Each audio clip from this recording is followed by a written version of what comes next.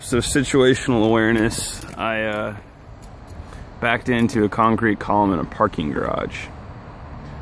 And you know, originally I was gonna, of course, buy the taillights and replace those myself, but I was gonna let a professional do paint work because it's a challenge to do. But when I went to the local collision repair guy who's good at what he does, in an honest place, he quoted me $1,000 to repair this scratch and these scratches, and honestly that's just not something that I can afford right now as a student. And I didn't want to make an insurance claim and make my monthly payments go up, and I sure as hell didn't want to drive around looking like this. So I've decided that I'm gonna paint this myself, and I have no experience with this, so it'll be interesting, and I thought I'd record it. So my main objective is to work on the bumper itself. I'm more intimidated by working on this quarter panel, as it's a nicer and bigger piece. But my logic is that with this having natural lines like so that break up, you know, that piece, I'm thinking that I'm hoping that with some YouTube video help and some guidance that I can get this done. So a $1,000 quote to repair this. That was including the other paint thing too. But what I'm doing instead is I bought some auto sandpaper, color matched Reflex silver, Volkswagen, some clear coat, and some filler primer for, you know, about 20 bucks. So let's hope that this works out. I'm gonna start today by doing some 400 grit sanding on this to kind of homogenize the surface and prep it for painting the primer tomorrow, which will actually fill in the holes, not the paint stick. One of the goals with doing this is you only really want to sand the areas where you have the scratches. You don't want to damage the good paint. So I'm going to be focusing my sanding to the areas where scratches are evident. Right, so I've gone over it roughly with kind of like in these heavy areas. I bought like 100 grit block, and I did 220 to try and smooth them out in a circular pattern. And then I've done some 220 and 440 touch up on some of the finer scratches. But as you can see, I'm just becoming like a lightened blob. So what I'm gonna do is, originally I was thinking I was just gonna kind of clean it and get rid of some of this powder, which also gums up these finer sandpapers. But wet sanding is also supposed to be a great idea. And I think the principles of it are that the water and soap act as a lubricant, and then it also is a cleaner surface, so you're not like polishing in dirt or I guess old paint. I'm not really sure on that. So I'm gonna wipe off the car first with some soap water, and then I'm gonna get some wet sand in here and make this sanding a little smoother. Okay, so I've smoothed it all now to the 400 grit level, and I'm gonna go to the hardware store to buy some masking tape for the next step, which is priming. My understanding is that this first step, you want to get things fairly smooth, and you want to get a nice prep surface for the primer to stick to, but that the real smoothness importance is after the primer set, and I have a sandable primer. So I'm going to get masking tape and tape off the areas where I'm going to put the primer down. And it would be nice if I could prime it today, because it's a low wind, sunny, warm day for December, and then the primer sit for a while. Prepping for primer now. My plan is to really just do the priming in these areas where the scratches are really deep, to kind of build up those areas.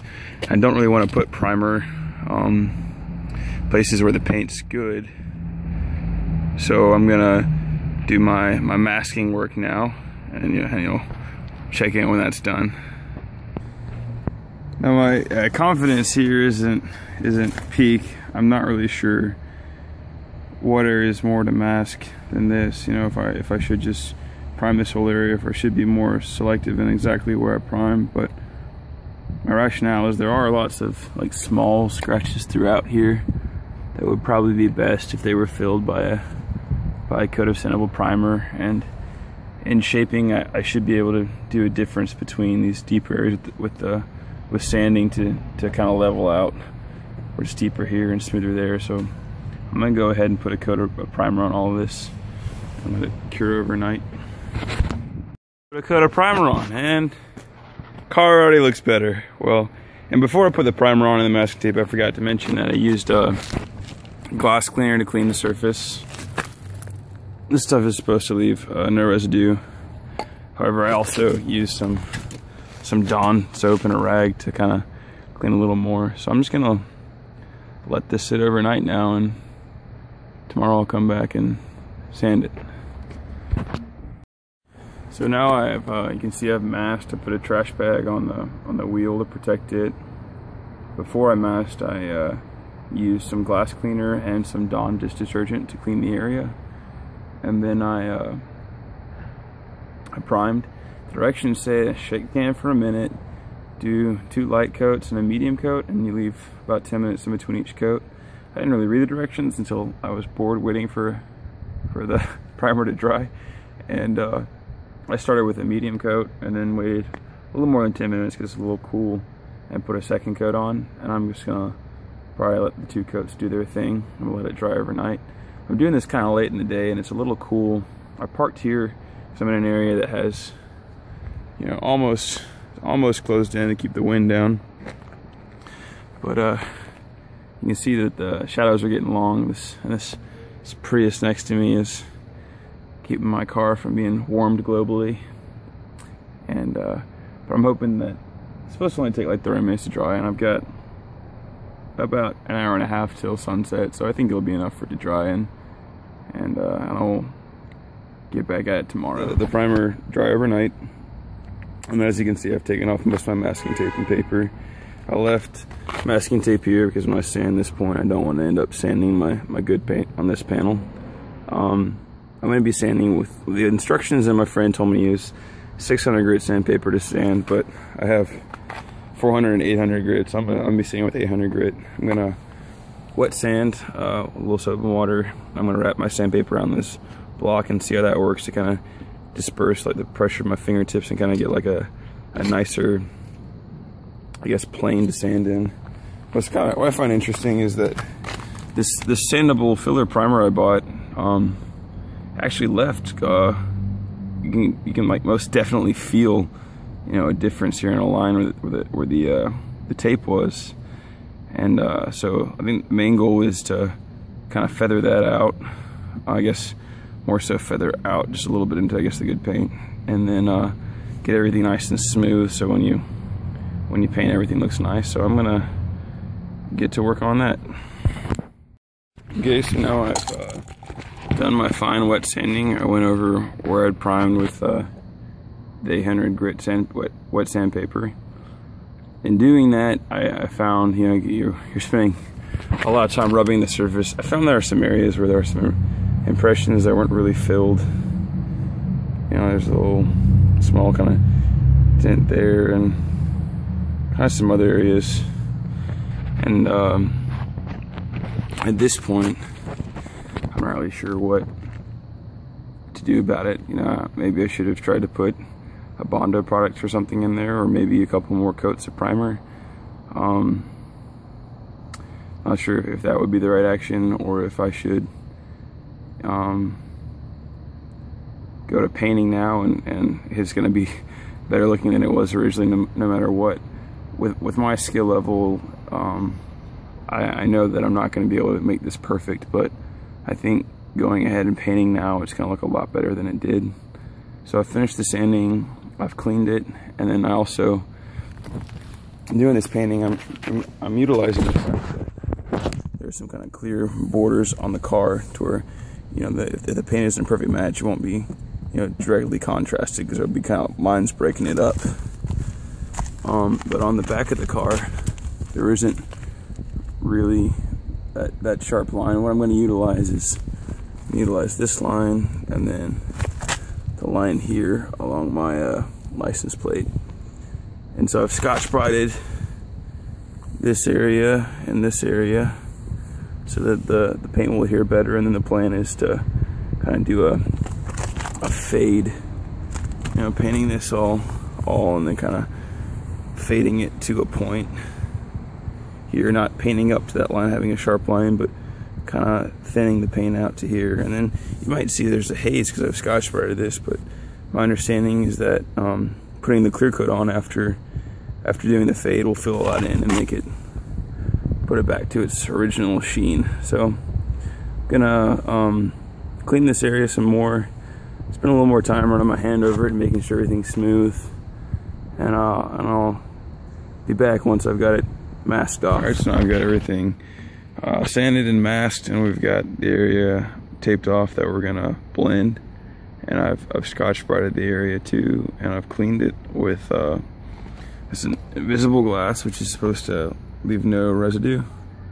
And I'm also letting it kind of sit out in the sun for a little bit and make sure it's 100% dry. I've got a hint of a breeze here, and I'm struggling to make a mature decision on, how much breeze is too much breeze, and whether I'm gonna paint or wait. So wish me good luck with that. And I'm still a little worried about some of these areas where I can feel kind of like dents in the plastic that I wasn't able to level out. I'm still holding on to the fact that I'd have to screw things up pretty badly at this point to make it look any worse than it did when I started. And so rolling with that, and the mindset, the original goal was to do this and learn something new. I'm still feeling good, and I'm pressing onward. So here we go. And I got a run in like the first 30 seconds, which is pretty impressive, I think. And so I responded, well, it's not exactly how I responded, but what I did to fix it was I let it dry, and then I just kind of got the 800 grit sandpaper out and just wet sanding out the flaw I had, and we're basically starting from the beginning again. So I'm gonna go with a really light coat this time. So I've got 2 light coats on now, and it hasn't really covered the areas yet, but I'm keeping the light motto, and I'm resisting the urge to lather these bad boys, and hopefully this plan will work out soon. Got some coats of paint on now without a vent. Earlier when I mentioned I had a couple flat spots that I was a little worried about, I can see them, and they are flaws in the work. Where I am right now with goals, this is something I can live with. It's at this point it's looking like it's gonna look a lot better than it did, and that's something that if those little dents continue to bother me, there's something I can revisit in the near future.